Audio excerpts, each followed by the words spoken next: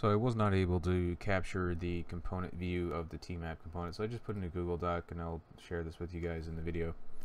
So the first thing you want to do is you'll have your two inputs on the left side of the screen when the view comes up. So for me, it was row 1 and row 2. Those names could be different for you, or you can name custom names yourself. The specific thing you have to do here is join on your primary key that both result sets have in common, which in this case is employee number, or it could be multiple keys, depending on what you're doing.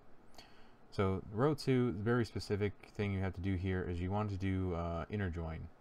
It will be a little ellipses button here, and you just click that, and it has a left outer join or inner join. And left outer join is there by default.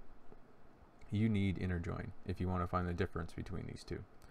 On the right side of the screen, when you open this component view, you can open up the toolbar menu, if you will, of the result set that you want to return from the mapping. And you just click this button here, and this appears, and you want to catch inner join reject, and you want to assign that to true. So this will catch any differences between the two result sets.